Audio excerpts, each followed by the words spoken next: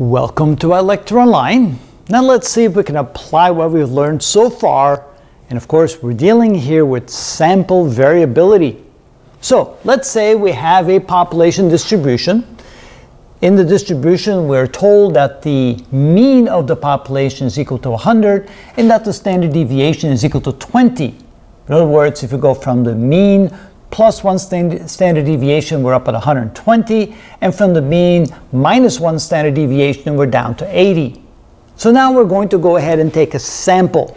Let's say that the sample size is equal to 16. We're going to take one random sample, and the question is, what's the probability that the mean or the average of the sample will fall between 90 and 110, will fall somewhere in this range right here. Now, of course, what we're going to do is we're going to graph a sample distribution, which is going to be different from the population distribution. Now, it does turn out that on average, the mean of the sample will be 100. Now, that means if we take a whole bunch of samples and we have a sample distribution, that means that the mean or the average of all those samples will be the same as the average or the mean of the population. But of course, if we take one single sample, it can be anywhere, somewhere between, well, maybe down here all the way up to here. And so the question is, what is the probability that the average of that one sample falls between 90 and 110?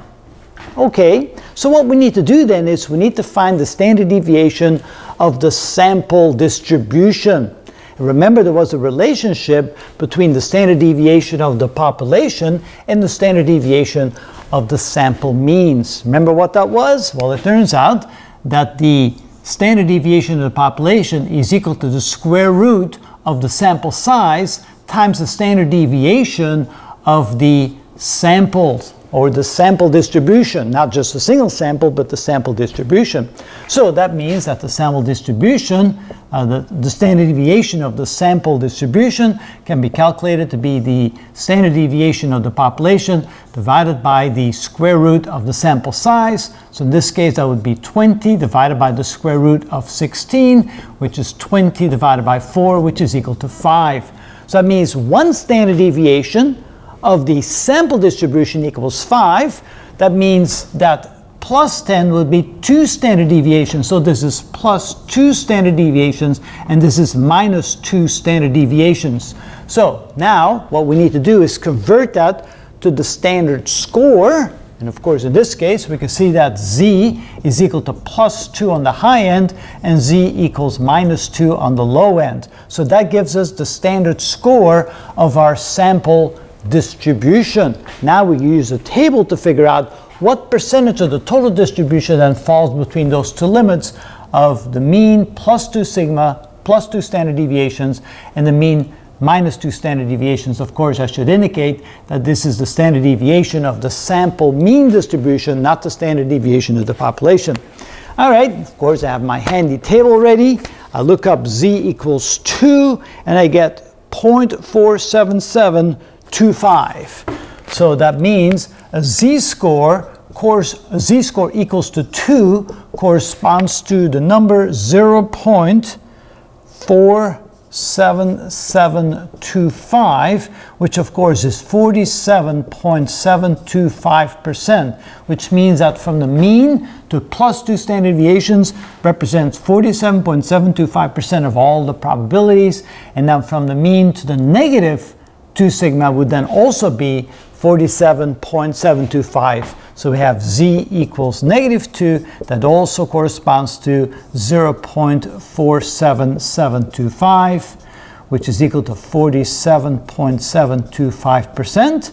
So that's 47.725% for the right side, 47.725% for the left side. So when we add those two up, we get 0. Well, I can add up the percentages. That might be better to do.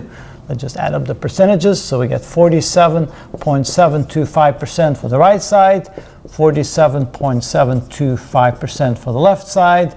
So when we add that up, we get 95.45%.